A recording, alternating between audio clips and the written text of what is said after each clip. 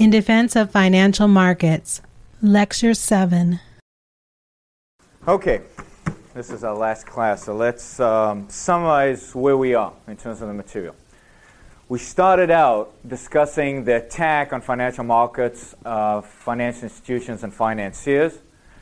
We talked about the productive role of financial markets, the economic role that they play. We saw how important they are. And then we discussed some of the causes for the attack. Okay. The last few classes, we've been talking about the stock market, corporate restructuring, takeovers, LBOs. And we've seen the beneficial effects of these transactions on the one hand. On the other hand, the extent to which the people that participated in these events were persecuted, were villainized. Some of them actually went to jail. None of the people involved had a good defense for what they did. What I'd like to do in this class today is to end this course by discussing how financial institutions, financial markets, the financiers themselves should defend themselves, should be defended.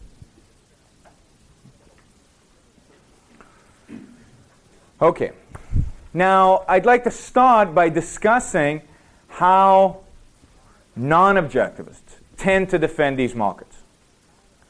So what are the common defenses used? And I will discuss two common defenders or people who present themselves as defenders. We will talk about the conservatives and the libertarians. And then we'll get to what is a proper defense. Let's talk about the conservatives. How do conservatives defend their support of financial markets and institutions? And more generally, how do they defend their support of capitalism? What do they use? What's the common good? So basically, they say financial markets are good, capitalism is good, for utilitarian reasons. They maximize social well-being.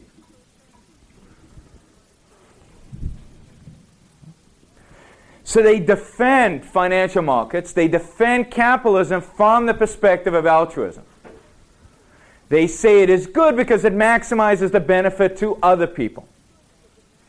And this idea goes back to Adam Smith, the father of modern economics. Okay? His idea was that, yeah, businessmen are selfish. And even though selfishness is bad, even though it's despicable, the consequences of that selfishness are good. Because through this mechanism of the invisible hand, everybody benefits from the fact that the businessman is selfish. See, even though the motive of the businessman is bad, is immoral, the consequences are good. And this is the standard party line among conservatives. Selfishness and greed are evil, but we want their effect. Okay? They want their effect without really wanting the cause. So, for example, conservatives will say, we need to pay CEOs a lot of money because it motivates them to work hard. Motivates them to work hard, they produce more, which benefits society. But then they have a problem. Somebody like Michael Milken comes around and earns $500 million a year. Or Michael Eisner, who made $200 million a year. At some point, the incentive is not a feature. I mean, what's the difference from their point of view between 1 million and 100 million? In both cases, you're very, very rich. So they say, well, we support high salaries for CEO, but up to a limit. Beyond that limit, it isn't altruistic anymore. It doesn't provide that additional incentive anymore. Okay?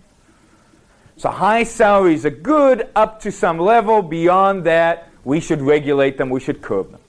Okay? Or greed is good up to a certain point. You can be greedy as long as you're accumulating wealth and that wealth is within a reasonable amount, that's okay. But, if you become too extravagant, if there's too much of it, that's bad. What is the standard by which businessmen are judged by? Is it by their ability to produce? For the conservatives, who's a good businessman and who's a bad businessman?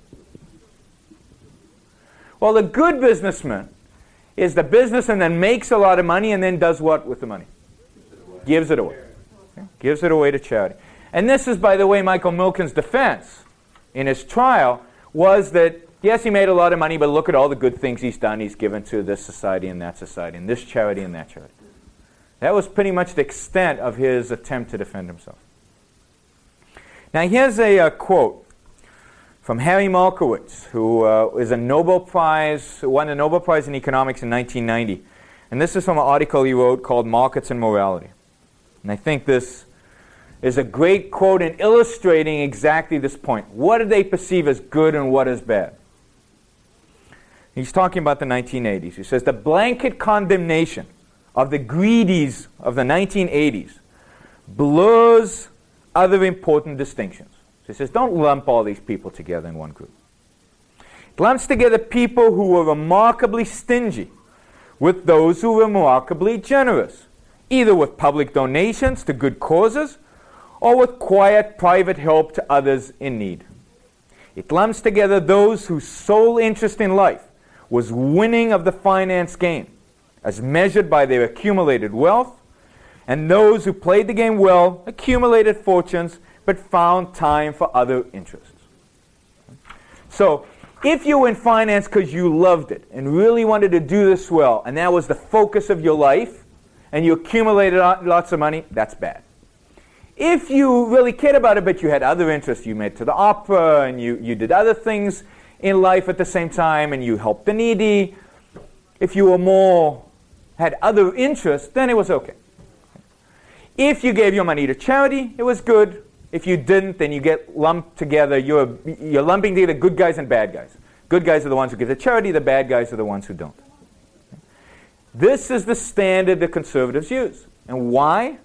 It's because they're altruists. You cannot fit together the ethics of sacrifice, the idea that our goal in life is to sacrifice to other people, with a free market, with running a business.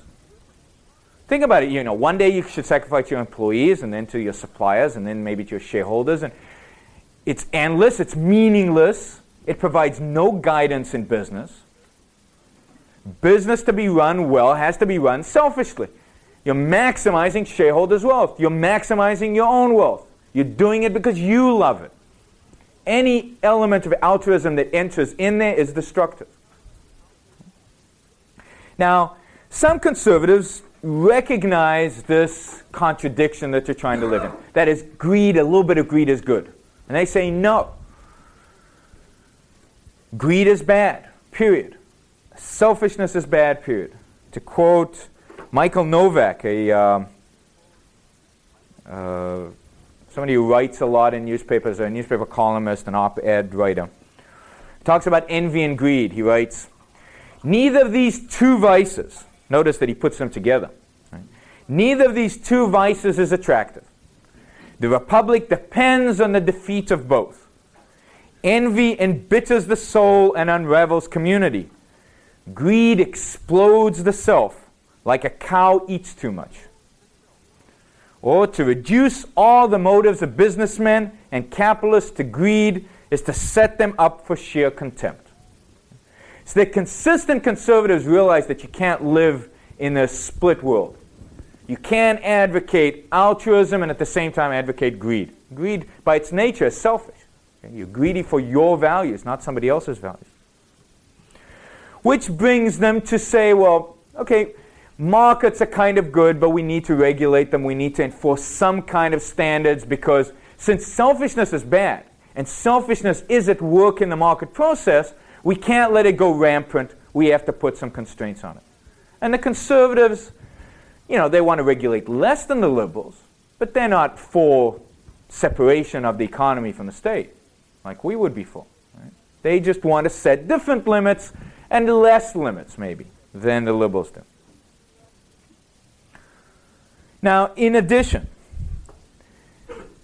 Conservatives ground their support for capitalism in ethics and altruism, and in epistemology they ground it with, what they ground it with? Faith. That's right. To quote from an article written by Peter Schwartz in The Intellectual Activist, he quotes in that article George Gilder as saying, "Capitalism thrives on religious faith and decays without it." Now, what does he mean by this? And this next quote I'm going to read, it directly applies to finance. Think of long-term investing. You're investing in a new venture, or you're making an investment in a stock. You have plans for the long term. It's risky, right? Every investment in the stock market has risk. This is how he bases the reason for making these long-term investments. Right? We have learned that you calculate, you estimate what the cash flows are going to be into the future, what the profits are going to be, the risk involved, and you make some kind of calculation and come out with it's worth it, it's not worth it. I should do it or not, given your preference for risk. How does Gilder describe this? Capitalists' progress is based on the acceptance of risks that cannot be demonstrated to pay off in any one lifetime. Thus, it relies on faith in the future and in providence. That is, you make an investment and you pray. And if it works out, then God's on your side that day. And if it doesn't, too bad. Now, what does this make of a stock market?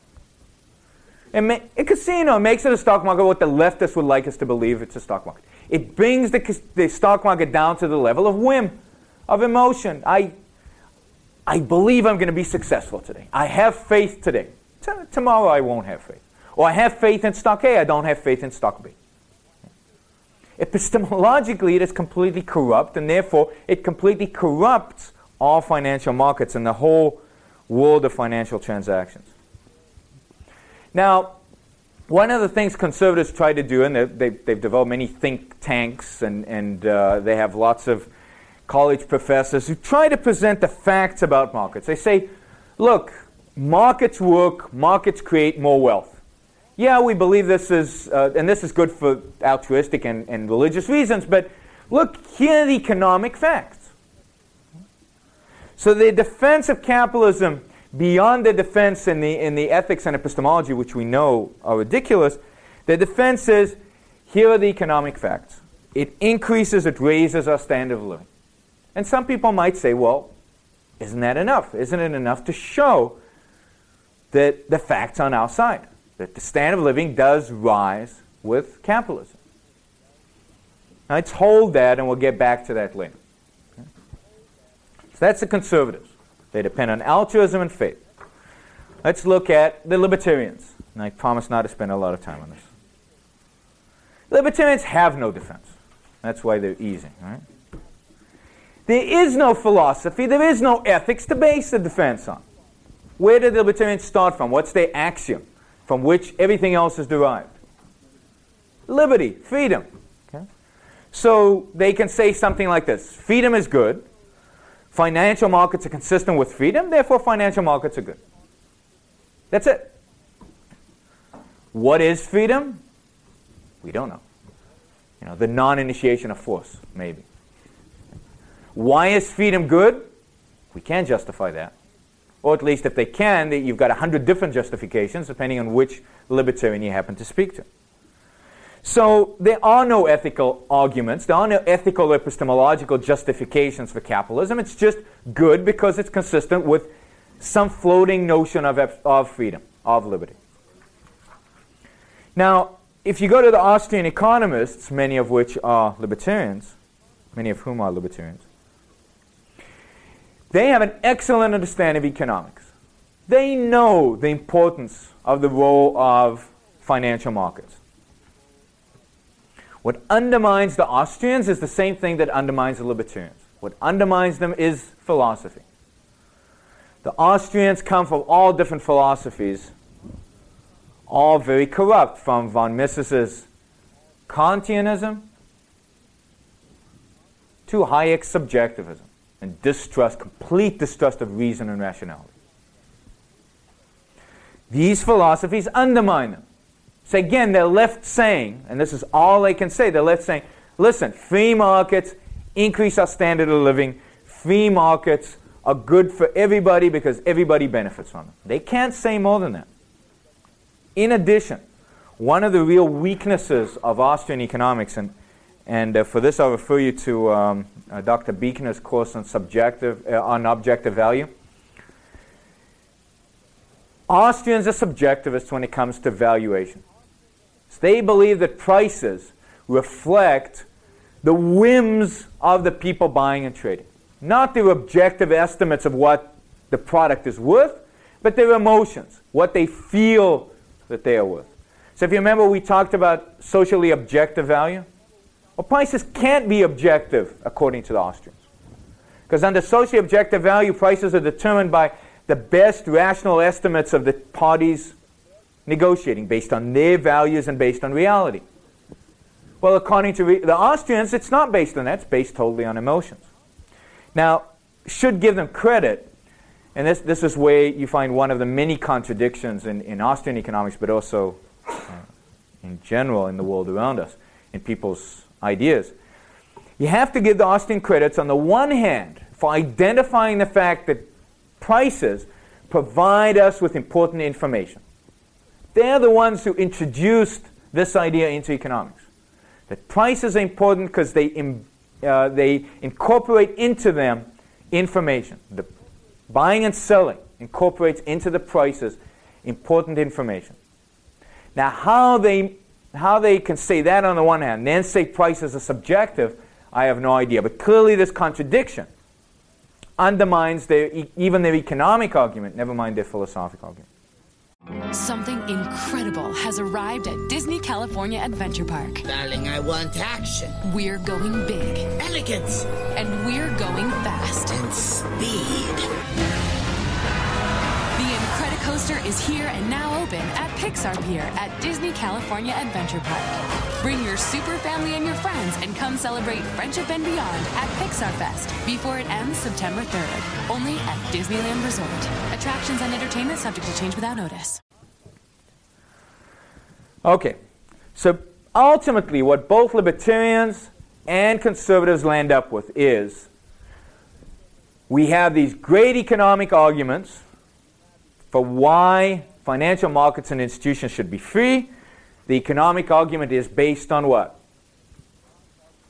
On the standard of living. People's standard of living will rise. Clearly, capitalism creates more wealth than socialism. We've got lots of evidence of that. You can point to lots of facts. And this is what they do. Lots and lots of concrete facts, theory. The economics is solid here. We can show you that this will produce more wealth than that. Why is this not enough? Well, for one, the liberals don't really care. They don't really care about the facts, and their goal is not to maximize wealth or to maximize the standard of living. The intellectuals in opposition to capitalism don't care about economics or about the facts. Now to illustrate this, let me read you a quote from a House of Representatives report written for Dick Gephardt, the House Minority Leader, on the issue of downsizing. Now, it's a big, thick report. I'm just going to read you some of the paragraphs from the final few pages, from the last chapter. So this is a quote. Even if it were true that absolutely unregulated markets produce goods and services with the greatest efficiency and that ultimately they generate more wealth than markets subject to some level of public regulation, there are many among us who want more from society than simply wealth. You can't say it more explicitly than that. They go on to say, we have decided that even if efficient markets dictate that children can be profitably put to work at an early age, we will not allow it. We should also consider whether markets that dictate that workers should not have health benefits are serving society. And we should consider whether an economy that leaves such a tremendous share of the nation's young people at home without adequate adult guidance and supervision is really serving the needs of society, even if it is generating more cash. And government, unions, environmental groups, and other organizations which at times attempt to restrain market forces are far from perfect. But it must be clearly understood that much of the torrent of criticism directed against them is not really about creating a better society, but simply about money and power. Government, unions, and those who advocate for causes such as the environment must work with corporations to find common ground. But they must also stand up to corporate excesses, negligence, irresponsibility, and selfishness, wherever they find it. No stable society can continue to exist if all wealth and power is concentrated in corporate boardrooms. These guys don't care about generating wealth. They don't care about increasing the standard of living. What they want, they have a certain social program that they would like to instill. And of course, the examples they give are ones that are given in order to evoke as much emotion as possible. Nobody wants to see children work unless the option is for them to die, which was the option in the 19th century and is the option in many countries in South America. So it's die or work. But they, of course, will never admit that such a option exists. Nobody wants to see people go without health care, without medical care. Is that really the issue? But they're trying to evoke these emotions. Or the issue of the children alone at home while two parents are going to work. Right? We're supposed to feel sorry that that is happening. What? So the children aren't there. Yeah, the children are happy, that's right. What they're trying to do is say economics doesn't matter, and they know why they're saying it. Why are they saying it? Because they know that capitalism does produce more wealth. I mean, Marx himself admitted this. But that is not the goal. That is not the purpose. The goal is not an increased standard of living. Later I'll read you a quote about the trading off of, he calls it GNP versus social tranquility. They're after other things, not economic growth, not a higher standard of living. The left, more so than the liberals, more so than the conservatives, and definitely more so than the libertarians, focus on ideas. They are altruists, proud of it, and much more consistent than conservatives can ever be. So in a battle between the liberals and conservatives over altruism, who is going to win? The liberals, they're more consistent. And the fact is that they are winning. With the Republican House, with the Republican Senate, with the Republican President, the fact is that we're moving slowly but steadily towards the agenda set by the left. I mean, today we're arguing not about whether Social Security should or should not exist, but by what level it should be. We're not arguing about Medicare, whether it should or should not exist, by what level it should be. So the Republicans have accepted the liberals' agenda. They just want to tinker with it a little bit. Not whether they should or should not be taxes, but whether they should be a consumption tax, a flat tax, or a progressive tax.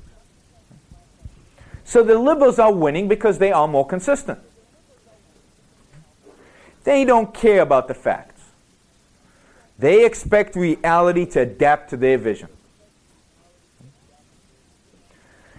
They also, and we'll get back to this point because that's an epistemological point that we'll address. They also recognize the wealth that is created under capitalism. They recognize the wealth that is created among financial institutions. And they view it as a fantastic opportunity to loot. I mean, even the conservatives do this. Think about the idea that Jack Kemp, for example, holds, that we decrease tax rate, in order to get more revenue. So we're deregulating it a little bit, so more wealth will be created so we can loot more of it. So the idea is, yes, we realize that giving you a little bit more freedom is good for you. We'll do it if we can get, because that could give us more money to redistribute to other people. More money to inflict our programs on you. They accept the Austrian view that values are subjective, and they take it to its ultimate consequence. That is, markets are subjective in general. Prices reflect no information. They're completely random. Markets are just a form of anarchy. Therefore, what do we need? We need regulation in order to enhance the functioning of the markets. You hear this excuse all the time, right? In order to make the markets work better, we need to regulate them. And this is direct consequence of this subjectivist view of market as some kind of random process, and a process that some people are going to exploit at the expense of other people. Okay? Therefore, we need some rules to set in order to dictate, in order to put order in the anarchy, and in order to make markets really reflect economic value. And the only way to do that is for the government to intervene. You know, in a sense, what they're saying, and the old-time liberals and leftists would say this, they're saying we want to bring some rationality to the market by regulating it. Because all of you are subjectivists and we need some kind of rational guidance for the markets. Now, new leftists wouldn't say that because they don't believe in reason. But the old-line leftists would. Now, as tools of their campaign to destroy these markets, they use envy of success. And you see this all the time. Those greedy rich taking the money from the poor. Look at Michael Milken, how well he did. Look at Bill Gates, how much money he has. And they seek out altruistic businessmen and put them up on a pedestal. You know the guy who, the businessman whose factory burned down, and for 2 or 3 months he kept paying his employees in order to stay on. Now, that could have been a very wise business decision. You know, these are valuable employees. You don't want to lose them. You keep them on the payroll so they stay with you and they stay loyal. But that was never the justification given for this. Not by that specific businessman and not by the media. He was the good guy, sacrificing his wealth for the workers, versus the greedy CEO of AT&T who dared to lay off 40,000 workers. And they would have these debates. You know, I don't know if there was a debate on PBS where they got this guy up and they used him. It was interesting how they phrased the question and how he answered, because they got him to actually say, to denounce all the CEOs, all the companies that were laying off people. It makes no difference why. They are bad for laying off people. People come first. You have to be loyal to your employees. That is a primary. So by raising people like that, they make everybody else look like greedy scum, which is their intent. Okay, so we can't defend. It is futile to defend capitalism from an economic perspective. It's futile to defend financial markets and institutions from a purely economic perspective. We have to go broader, we have to go deeper. So how should we defend financial markets and institutions? Well, first of all, what is obvious is that in order to defend financial markets and institutions, we have to defend capitalism. Capitalism is the only social system under which financiers and the markets and institutions they work for can function efficiently, thus allowing them to provide savers with real return and at the same time supplying capital where it is most efficiently put to use. Only under a system where force is not an issue, where property rights are protected, where financiers are free of the distortions created by regulations and taxes, can financiers do their job and help businessmen maximize production, increase the productivity of labor, and increase wealth and increase economic growth and everybody's standard of living. So the only way to defend any one segment within the economy is to defend a free social system, and the only free social system that exists is capitalism. Now, of course, that is only the first step. To defend capitalism, you have to defend a whole philosophy, from politics to ethics to epistemology to metaphysics. Now, at this point when I was writing my lecture, I said, okay, my first instinct was, now I'm going to go up to metaphysics, and then I'll say some stuff on metaphysics, then I'll go to epistemology and say some stuff then into ethics, and I'll basically do a half-hour summary of OPA. And you were going to unity, right? And then I remembered unity. And then I remembered that I was speaking to a group that probably knows all this stuff, and it would be a waste of my time and their time to do that. Plus, it would be impossible. It would be meaningless to attempt to do that.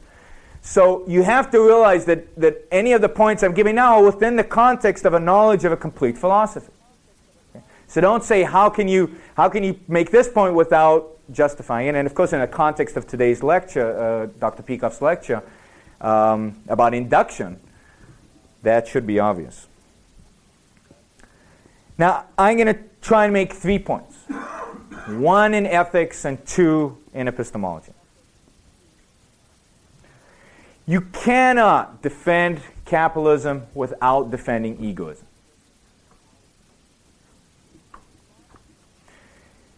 Profit maximization, shareholder wealth maximizations are egoistic, selfish goals. And they need to be defended unapologetically. You can't hide behind some altruistic motive. Now, to the extent that our economy survives, the extent that there's productivity, the extent that people are making money, they are being selfish, whether they are willing to admit it or not. They are working for their values. It is only this selfishness that keeps us going. It is people's greed, it is people's values and their willingness to pursue those values that keeps our economy growing, that keeps production alive. Instead of then apologizing, saying, oops, I'm sorry I made so much money here, I'm going to hand it out, or I'm going to feel guilty for the rest of my life, like many businessmen do. They have to be able to defend selfishness and their egoistic goals. And they have to do so unapologetically. Not as the best outcome for society, but as my right to the earnings of my labor. None of them do this.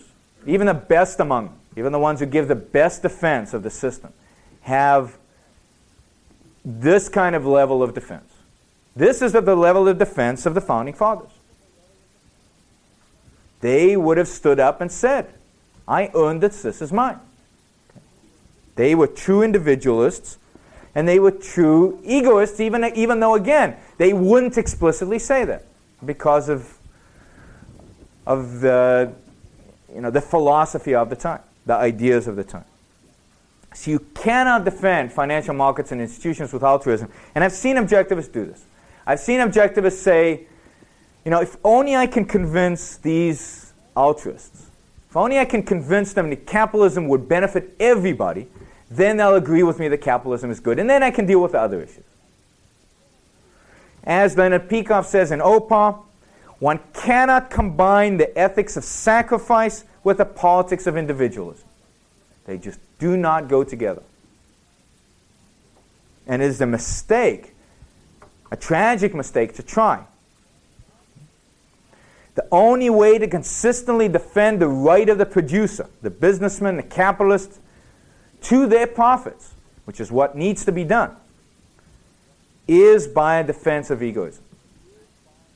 The only way to validate individual rights, and particularly property rights, which are of particular importance to when dealing in economics, is through the ethics of egoism. And again, any other attempt is futile. So the key here is don't give in to that impulse saying, well, you'll all benefit as well.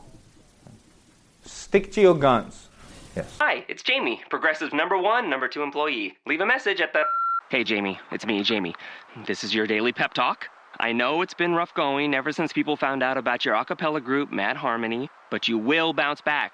I mean, you're the guy always helping people find coverage options with the Name Your Price tool. It should be you giving me the pep talk. Now get out there, hit that high note, and take Mad Harmony all the way to nationals this year!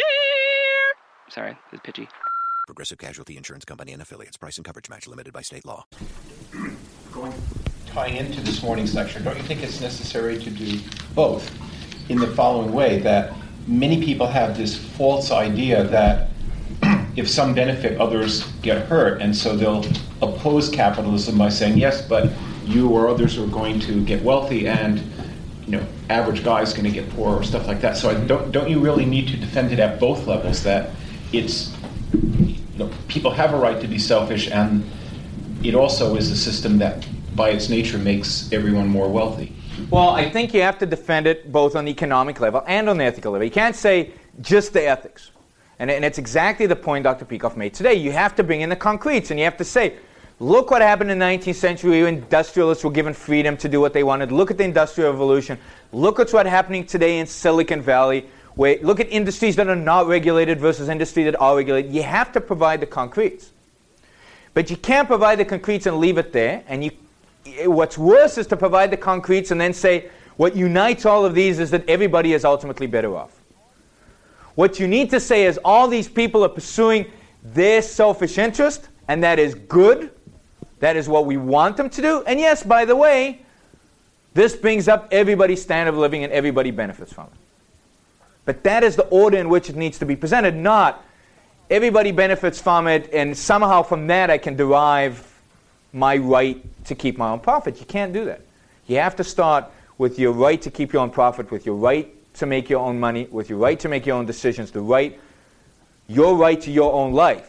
And from there you go to the secondary point, which, yes, this greedy pursuit of profits also leads to everybody else's benefit. And to some extent that's not even true. I mean, there might be some people who lose out. But you say, tough. Any other questions? Yeah. What is the correct use of the word greedy? You just said that in the greedy pursuit of profits, if you're pursuing your own interests, how can you be greedy? Okay, I should have. I actually don't have. I had a good definition of greed, but I don't have it here. Greedy can be used in two contexts, one wrong and one right, I believe. The wrong way to perceive it, and this, if you open up a dictionary and look under greedy, it will say something like an excessive pursuit of wealth, or an excessive pursuit of material goods. And then you look under excessive and see what it says in the dictionary. But who defines what excessive is? What is excessive? By whose standards? By whose criteria? So I think that definition is ridiculous. No, this is good. What's the definition there? It says, strong desire for more food, wealth, etc., especially for more than is right or reasonable. That's not good, right? More than is right or reasonable? More than is right or reasonable. Ah, okay. So if you took out the land, now by whose standard? Right or reasonable by what standard? By egalitarian standard? Then everybody's greedy, right? So I would throw out that definition. I think that is the wrong use of the word greedy. I think that greedy means to be passionate about the pursuit of something you want.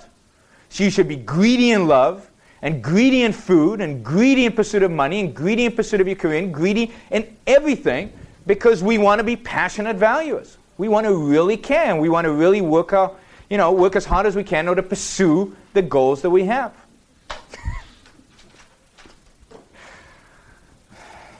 Yes, that was included in the first. Yep. Since the word selfish, though, seems to just rub people, so you get such a strong reaction when you use that word. Is there any other, I guess I'm looking for another word that I can first approach people with and then use selfish, or is it just... Well, what I use with my students, I use rational self-interest. So with the rational up front, so they don't just blank out. Because that's what they do when you say selfish or egoist. You say rational self-interest or rational egoism. I present objectivism as the theory of rational egoism. And then I distinguish that from other forms of supposed egoism, like Nietzschean or subjectivists, hedonists. And I say, here are the two types. When I say egoism from now on, I mean rational egoism.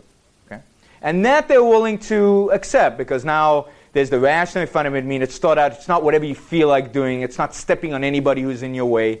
And then you can start introducing. So I think having that rational in front is helpful in introducing the concepts to a new audience. If I could just say on the word greedy, for my own use in discussing this with people, I make a careful point to them that the only way I will use the word greedy is as a desire for the unearned. Well, yes, but I hate to give the concept to them because I think it's a very useful one, because I think there's some people who may be selfish but not greedy. That is, they're kind of laid back and they don't really pursue their values with full, and they are ones that are greedy, and I like the ones that are greedy more than I like the ones that are not. So I think it's a useful term to have. What I do with my students is the first class, I ask them, how many of you want to do well in your careers? I mean really well. And 90% of the class raises their hand. And I say, how many of you want to make a lot of money? And 80% of the class raises their hands. And then I say, you all greedy. Something's wrong here, right? What's the deal? And then we get into a whole discussion of greed and what it means. And I actually open my class on finance and ethics. That is the first class I teach. And we start talking about greed.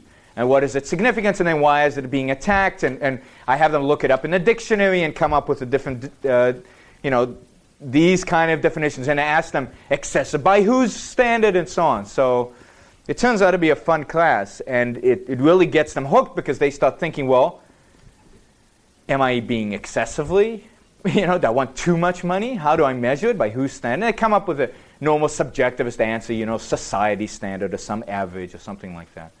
But it's a great lead-in. So I think, A, it has some good shock value as a motivator for people to listen, but B, it's a concept I would hate to give up. Now, the next point I'd like to make is epistemological. Now, it is no accident that in OPA, Dr. Peikoff, under the chapter of capitalism, in the 3 sections, he has 3 sections on capitalism, 2 of them are epistemological. The sections in OPA are capitalism as the moral social system, which is the one from ethics. Then capitalism as the system of objectivity, where he talks about socially objective value and philosophically objective value, which we touched on in this course. And his final section is opposition to capitalism as dependent on bad epistemology. And that's what I'd like to focus on. I think it's important to understand that the people we are fighting against, the people who oppose capitalism, are opposed to it based on a bad epistemology. They oppose it based on an anti-reason mentality. And this is the core of the reason why facts and economic theory is not enough. And to quote again from OPA, page 406, truth does not force itself on men's minds. Intrinsicism is false. If men are to grasp truth, they must perform a definite cognitive process. End quote. So in order for people to be able to recognize the facts, recognize the truth, it doesn't just imprint itself on their brain. It's not like on the perceptual level, you see something, that's it. They actually have to think about it. They actually have to figure it out, to integrate it. And to do that, you need reason. Okay? The anti-capitalist mentality depends on a denial of reason. It depends on the denial of our ability to abstract from concretes to abstraction, to abstract from all these facts to a theory that unites them. And you see this a lot with liberals that say, oh yeah, it worked in this case, but how do you know it'll work over there? Or it worked in 3 million cases before, but how do we know it's going to work over here? And what are the social consequences? They deny the ability to know reality with certainty. For them, reality is floating. It is something to be molded by their wishes. They deny the ability to be objective. They deny the fact that there are real truths, that there is real certainty, that there is objective reality. As a consequence, they accept contradictions. And you find, discussing issues like this with some people, and they explicitly say something contradicts itself, and they say so. Especially ones with PhDs. You don't find that too much with people, with just common people, non-intellectuals. And they also accept, or at least present, emotions as tools of cognition. That is, emotions are a valid way of presenting an argument. It is valid to appeal to emotions in order to persuade somebody. And this is one of the dominant ways of persuasion. As we'll see, I have some really good quotes. Modern intellectuals are deaf to facts. They really don't care. They have their theories. They have their ideas of what they want.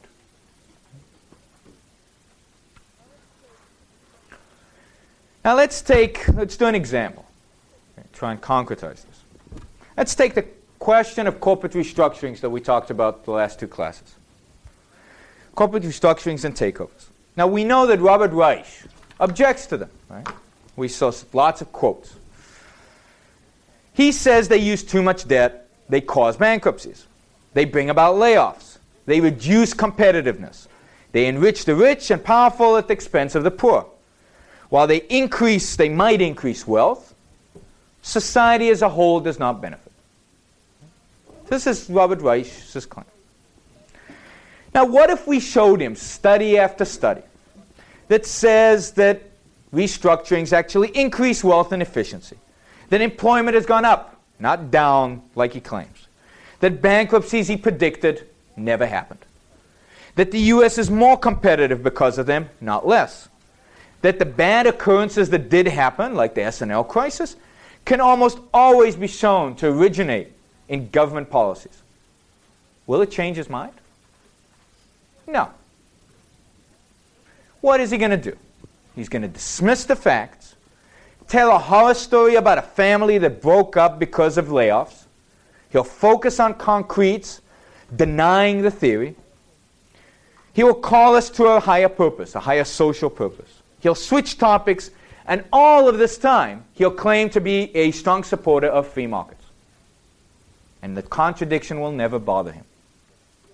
In other words, he'll appeal to emotions, putting them above facts. He'll attempt to confuse the issue, deny the theory is relevant, espouse contradictions, empty concepts from their content, refuse to define the concepts that he uses, and deny the existence of facts and objectivity. Now, if you don't believe me, there's some quotes here for you. Now, there are very few good guys out there in terms of people who defend financial markets and CEOs and so on. One of the few is a guy named Al Chainsaw Dunlop. Now, anybody with a name like Chainsaw has to be a good guy. Right?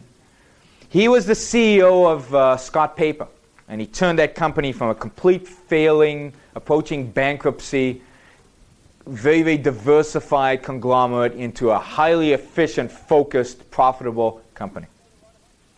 He has left, and he made a lot of money doing this. He made a lot of money while he was the CEO, but at the same time, he, I think, more than doubled the stock price of the stock. Okay? So shareholders did very, very well.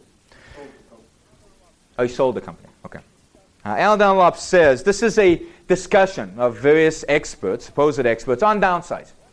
Al Dunlop says, what's happened is that people in this country are starting to come to grips with the fact that the point of business is to make a profit. Profit, gentlemen, is not a dirty word. And this is Robert Reich's response. But free markets do not exist in a state of nature, and neither do corporations. They reflect laws, social judgments about how we're going to organize ourselves. Those judgments reflect choices, made implicitly or explicitly, about the kind of society we want. And we can't avoid those choices. We may pretend that they don't exist, but we are making them. Now notice that he brings it right down to the level of ideas. He doesn't argue with them on the level of profits. He's arguing on the level of ethics.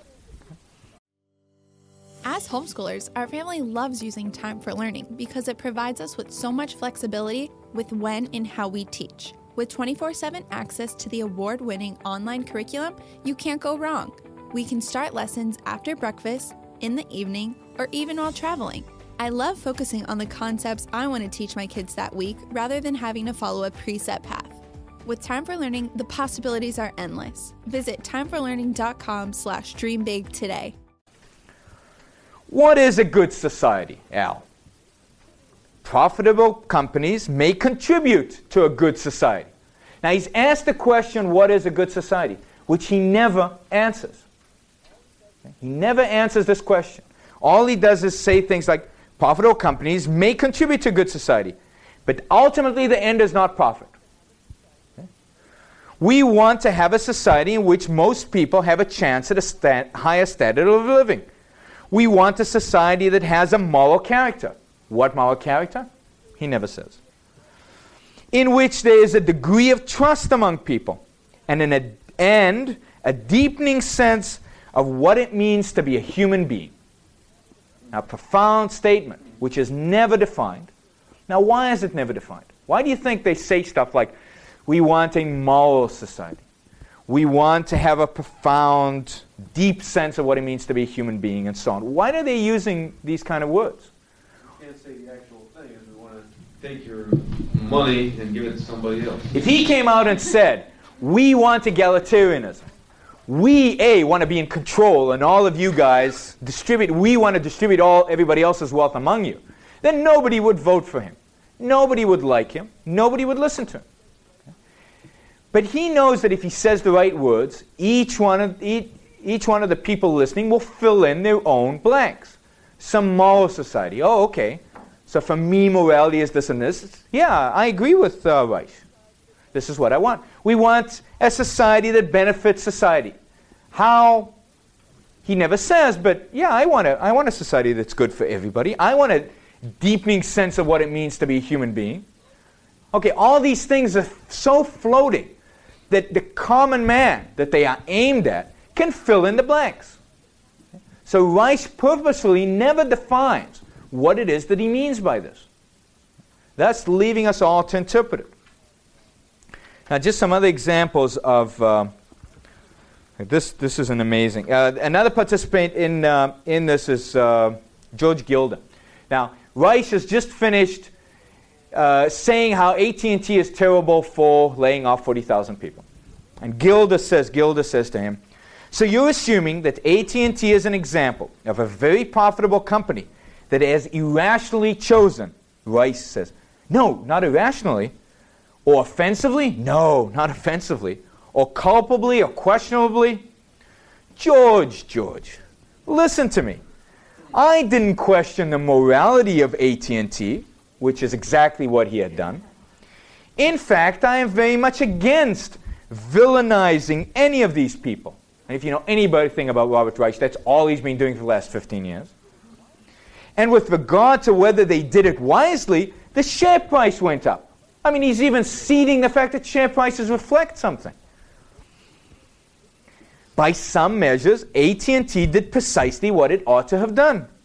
But the fundamental question is whether society is better off.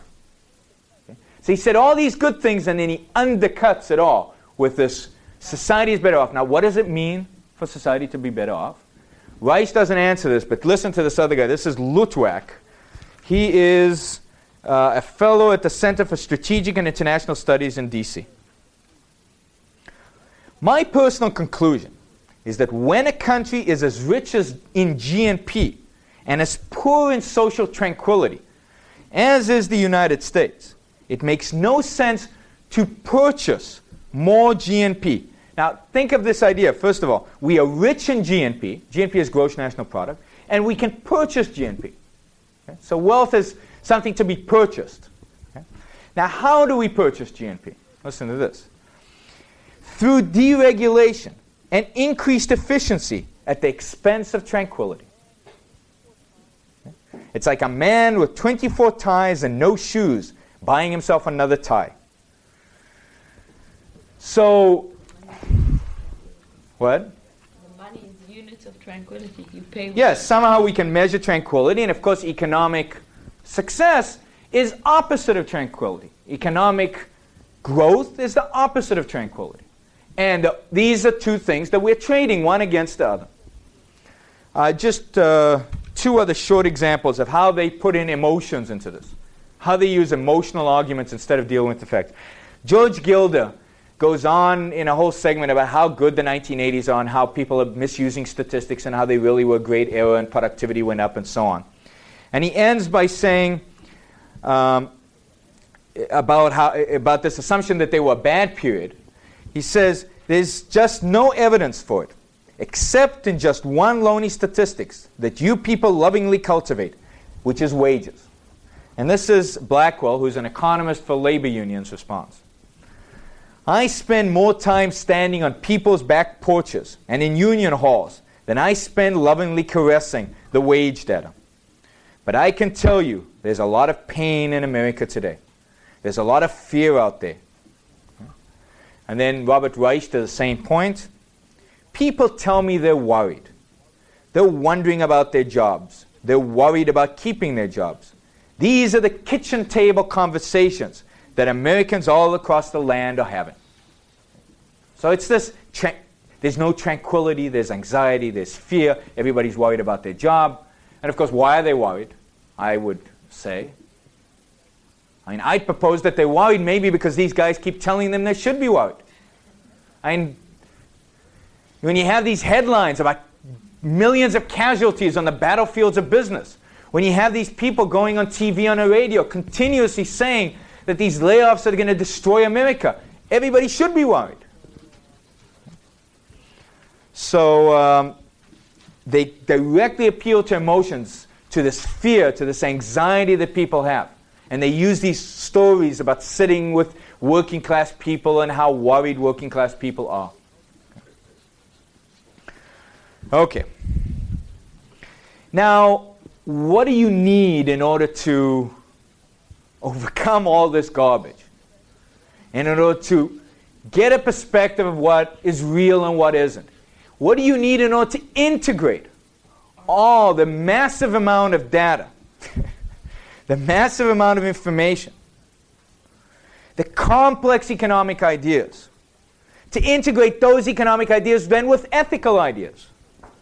There's only one way to do that.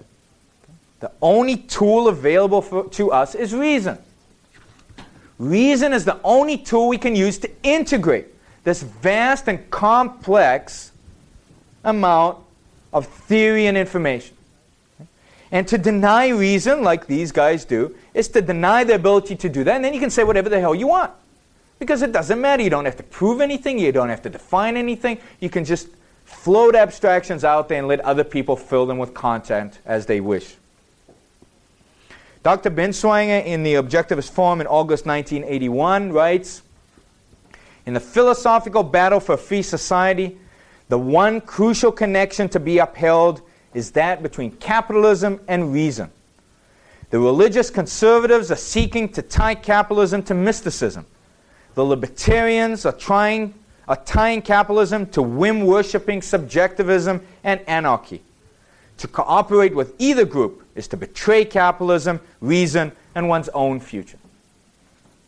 So I think it's important to understand that in order to defend against these attacks, in order to counterattack, we have to identify the fatal flaw, and that is the denial of reason.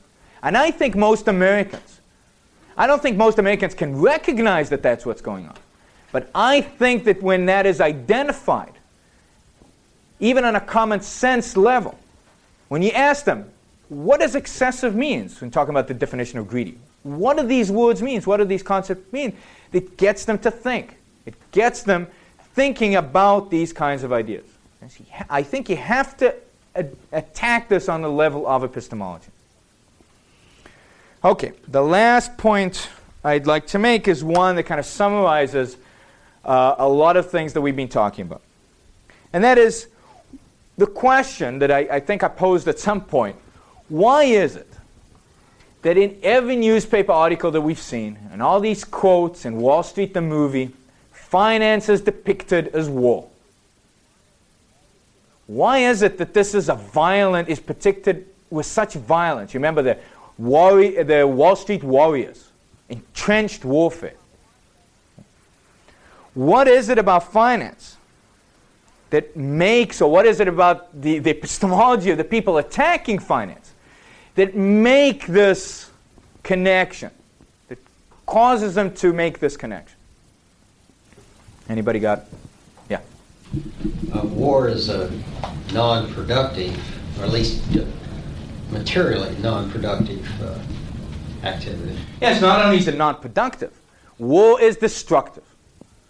Now, these people think of finance as not only as not being productive, but as being destructive. Now, how is it destructive? You remember the crumbs that fall off the cake? And that's where financiers make their money off. The cake that's given, they just collect the crumbs. Well, if you believe that we live in a zero-sum game, that is, there is a certain amount of wealth out there. You can't increase it. It's just given. And all that finance does is divvy it up. Okay? You get a small piece, you get a large piece. In the meantime, we take little crumbs. Okay? Taking those little crumbs is destructive. Taking those little crumbs is at somebody else's expense. Those little crumbs are an act of, can be perceived as an act of violence. Okay? You're taking something that you have not earned, that you do not deserve.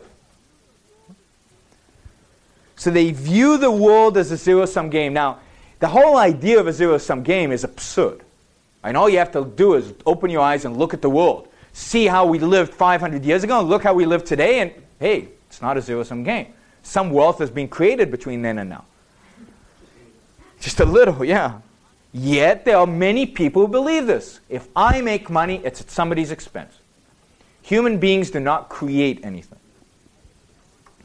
Now, I think that the interesting epistemological point, and it took, I didn't get this at first, and I read an article by Harry Binswanger entitled The Dollar and the Gun, that was published in Objectives Forum in June 1983. And it makes this whole issue very clear.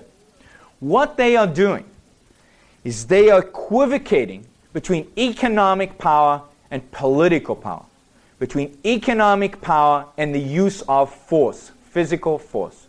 You know those discussions that you have, that I've had at least, with people who say, well, but corporations, big business really has force, right? They can fire people. They can let them go. That is an act of violence, of force against those people being laid off. Libertarians use this a lot because a lot of libertarians are against big business, and they equate big business with government. Big business has force. Now, if you think about a zero-sum game world in which the businessman is not creating anything but just dividing it up, dividing what is created, I don't know how, among his employees, and they have a right to their share of the pie, then you're right. You're denying them the share of the pie. You are exerting force on them. So it is the idea of equating economic power with physical force. And the only thing that makes this equivocation possible is this view of a zero-sum game, which makes economic power seem like political power. Now, what do we mean by political power? What I mean by political power is the fact that the government has a monopoly over the use of force. The private citizen does not use force. What they are doing is they are saying, the government doesn't have the monopoly. Look, these businesses are using force as well. To quote Dr. Binswanger, it blackens, this equivocation, blackens the legitimate, peaceful, self-interested activities of traders on a free market by equating these activities with the predatory actions of criminals and tyrannical governments. And of course, once you do that, it's not difficult to prosecute them and send them to jail. We talked about this, about how you villainize them, you portray them as villains every way, you show that they're not productive. It's a small step to put them in jail from there, which is exactly what happened in the 1980s.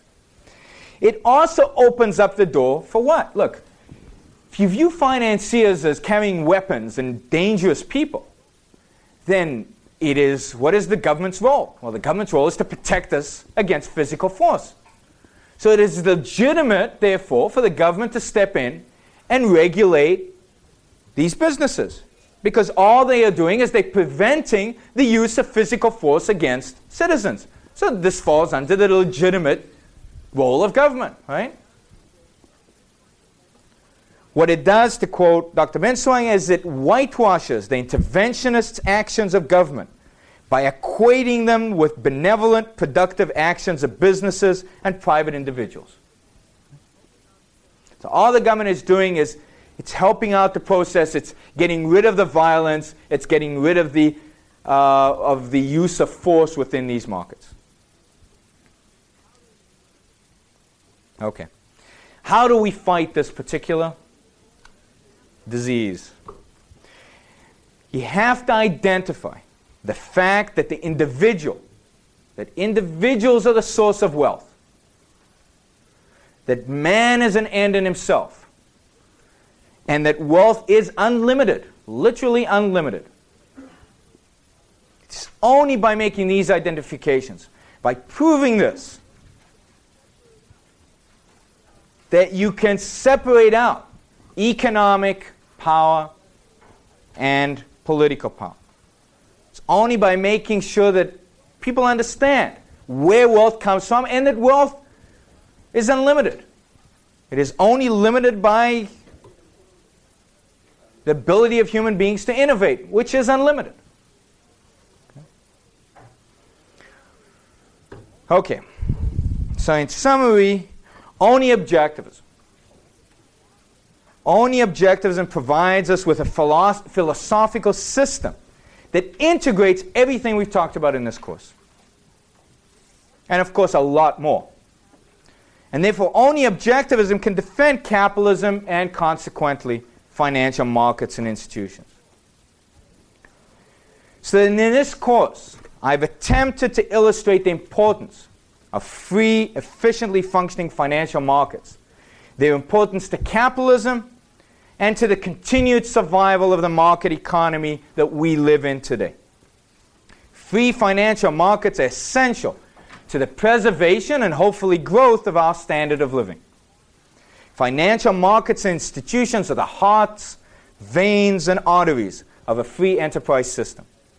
Yet, as we have seen, these markets and institutions have always been under attack by an army of viruses that threaten to destroy them. These viruses continue to block, inhibit, and frustrate the functioning of the system. These viruses are made possible by the countless evil philosophies that have reigned the earth. They are made possible by mysticism, by irrationality, by altruism. It is only the ingenuity of countless financiers that have allowed financial markets, the circulatory system of our economy, to continue functioning. To defend and defeat these viruses, a consistent pro-reason, pro-individual, pro-capitalism philosophy is needed. Thanks to Ayn Rand, we have one. To preserve our lives, to preserve the remnants of the economic system that gives us life, like the life provided by our hearts, we must fight for the only philosophy that can save this world, objectivism. Thanks.